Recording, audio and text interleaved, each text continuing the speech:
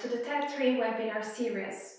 TED3 stands for Tools for Employment and Environmental Education Development.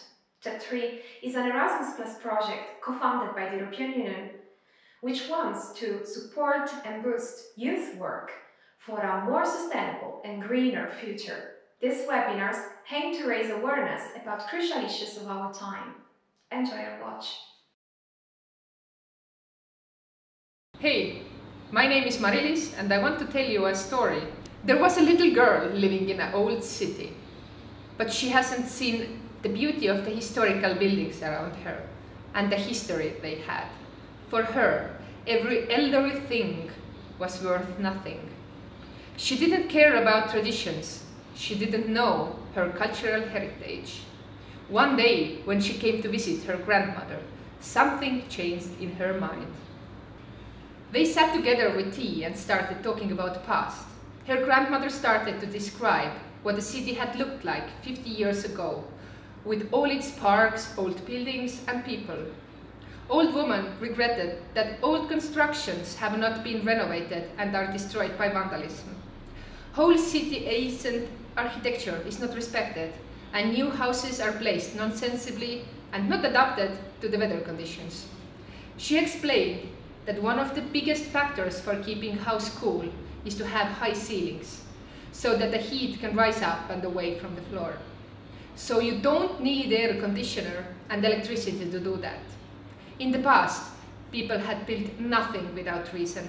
Every house had been functional and constructed from the materials around, not like today. Grandma worked as the chemist when she was younger, but she admitted all humans' knowledge about medicines and the hygienic and beauty products comes from the earth bounties.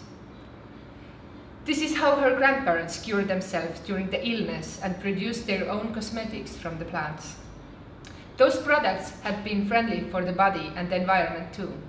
Grandmother stated that it's time for the plants to come back to our daily medicine and hygiene. Does culture and traditions have something connected with the nature? Asked little girl then. Of course they have, said Grandma. Thanks to the culture and traditions, we could achieve such a technological process, and this is why we cannot forget about it. Just look at your clothes. Without the cultural progress, we wouldn't be able to wear this shirt today. Cotton comes from the field, from the soil.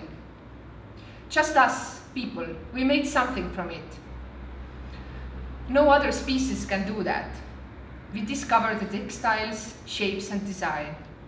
But it doesn't mean we can cut out ourselves from the nature and have no respect. We must take care about all we have produced. It also comes to the food. We discover the natural processes to conserve our food. Think about pickles or jams you love so much. All those techniques come from our ancestors. Behind every product you eat, there is human work and earth resources. So don't waste food, my child, said grandmother. Little girl was so impressed by her grandma's story, so when she came back home, she ran rapidly to the garden, looking for herbs and green trees. She would have never thrown away any food and decided to share with her friends everything she heard from her grandmother.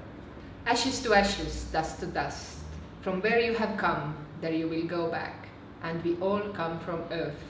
We must take care of her and our green heritage. That is what counts, after all. We hope that all people will come to know the solutions that young people just like you are creating for a more sustainable future. Let's start doing something about it. This is your opportunity to be the change agent of the world. See you in the next TED3 webinar.